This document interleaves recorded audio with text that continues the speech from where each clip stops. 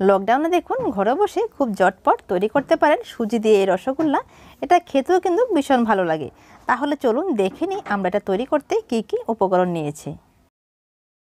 দেখুন আমি এই বাটি দিয়ে অতখানি সুজি নিলাম। দেখুন যেই মাপে আমি সুজিটা নিলাম একই মাপে আমি 4 বাটি দুধ নিলাম। দেখুন আমি এলাচি নিলাম। তো যাতে পছন্দ হয় না তারা এলাচিটা দেবেন না, এলাচি ছাড়াও কিন্তু করতে পারেন। তো এলাচির ভেতর থেকে আমি দানাগুলো বের করে নেব, চাইলে আপনি এলাচি পাউডারও নিতে পারেন। তো এলাচিগুলি অ্যাকচুয়ালি কিন্তু দুধে দেওয়া হয় না, এগুলো দেওয়া হয় শিরাতে। তো আমার এভাবে করলে খেতে ভালো লাগে, তার জন্য এভাবে দিচ্ছি। আপনারা যারা পছন্দ করেন না তারা কিন্তু এভাবে দেবেন না, আপনারা কিন্তু অবশ্যই এলাচিগুলো শিরাতে দেবেন। তো সুজিগুলো দেওয়ার সময় কিন্তু নাড়তে থাকতে হবে যেন জমাট না বেঁধে যায়।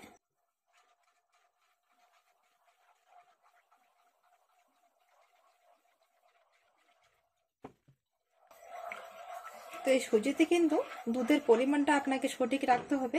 যতখানি আপনি সুজি নেবেন ঠিক এর 4 গুণ বেশি নেবেন দুধটা। এবার দেখুন এতে আমি 1 চামচ ঘি দিয়ে দিচ্ছি।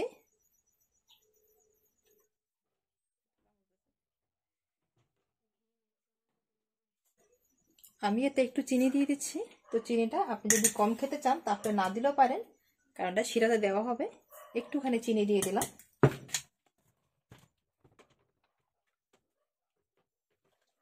সবগুলা কিন্তু আমি শুকিয়ে নেব। ঘিটা দিলে কি হয়, এটা আর চিপচিপা হয় না, তার জন্য ঘিটা দিয়ে দিলাম।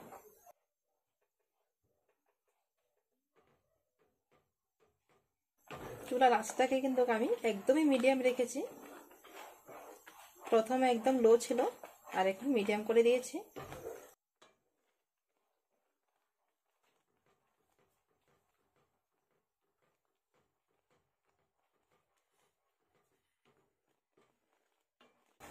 অনবরত এটাকে নাড়তে হবে।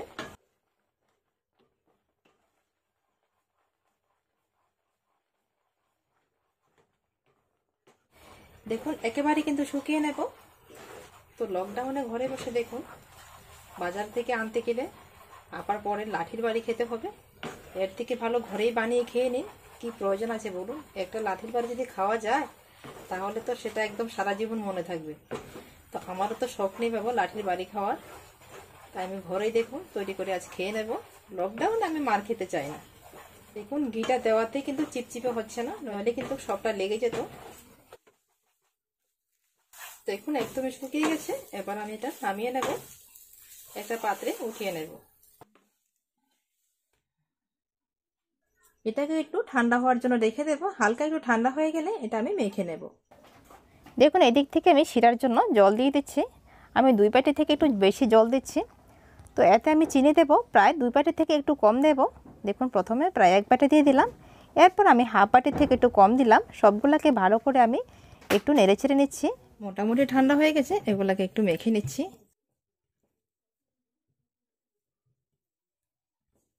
দেখুন হাতে কিন্তু অবশ্যই একটু ঘি লাগিয়ে নেবেন, আমি সেটা বলতে ভুলে গেছি। ঘি কিন্তু অবশ্যই লাগিয়ে নেবেন।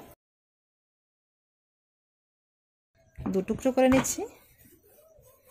এবার এটা থেকে আমি একই সাইজ করে সবগুলা কেটে নেব। দেখুন ঠিক এইভাবে টুকরো করে নেব।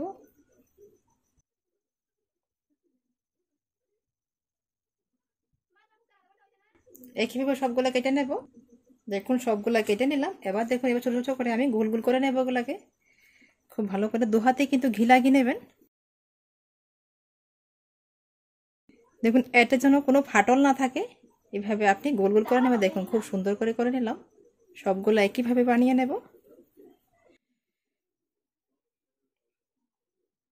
দেখুন সবগুলা কিন্তু বানিয়ে নিলাম। এবার আমি চিনি শিরাতে এগুলো দিয়ে দেব।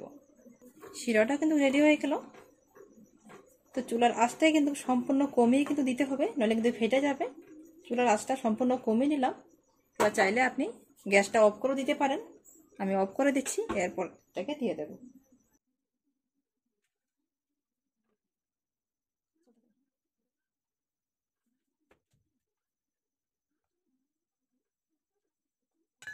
এবার গ্যাসটা অন করে দেব।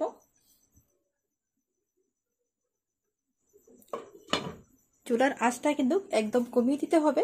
দেখুন প্রায় 10 মিনিট এটাকে ঢাকা দিয়ে আমি রেখে দেব। মাঝে দেখুন আমি একবার উল্টে নিচ্ছি। 10 মিনিট পর এটা নামিয়ে নেব। নামানোর পর আপনাকে 3 থেকে 4 ঘন্টা এটাকে শিরার মধ্যে রেখে দিতে হবে।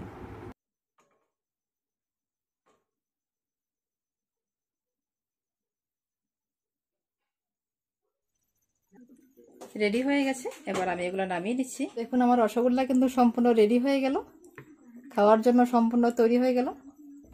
ভালো লাগে এটা লাইক করতে ভুলবেন না। ভিডিও দেখার জন্য সবাইকে অসংখ্য ধন্যবাদ। সবাই ভালো থাকবেন, সুস্থ থাকবেন।